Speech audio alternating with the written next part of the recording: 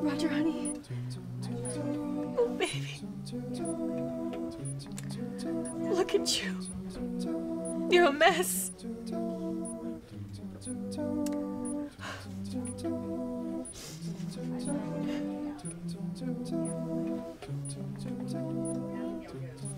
The doctors told me to keep talking to keep you connected. Can you hear me?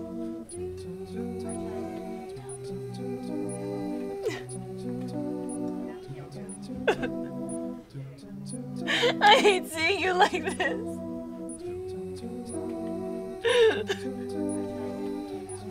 I can't do this anymore. I know I haven't been myself lately, but I'm trying. I hate ignoring you. I hate yelling at you.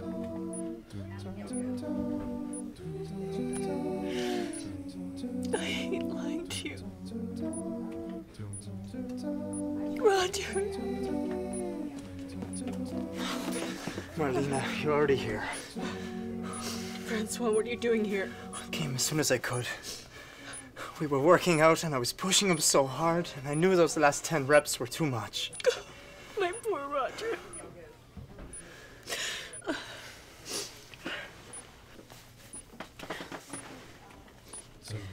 Look, Francois, I need you to do something for me.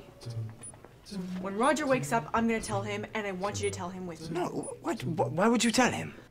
Look, what happened is in the past. Now, I realized that I wouldn't be able to live with myself if I had lost him. We swore an oath. Till death do us part. Marlena. What if that had been today? Marlena, I still don't think it's a good idea. Oh, what wasn't a good idea was getting together with you. We've talked about this. Yet Roger will appreciate my honesty. You haven't exactly been honest up to this point. Well, neither have you. Marlena, you're always trying to pass the buck, huh? Francois, at least I'm good at something. What's that supposed to mean? I was faking!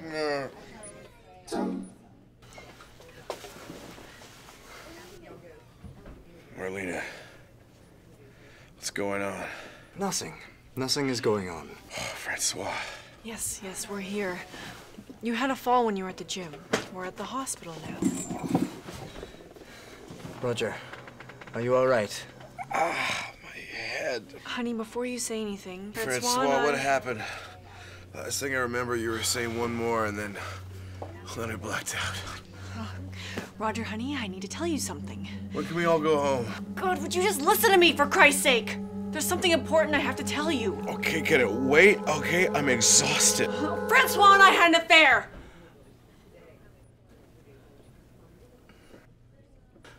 Marlena, enough is enough. There's something you need to hear. Roger wasn't doing reps. He was doing me.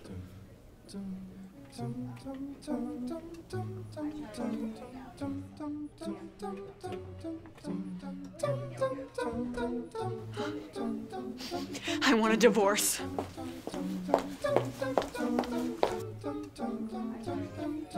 She really didn't know.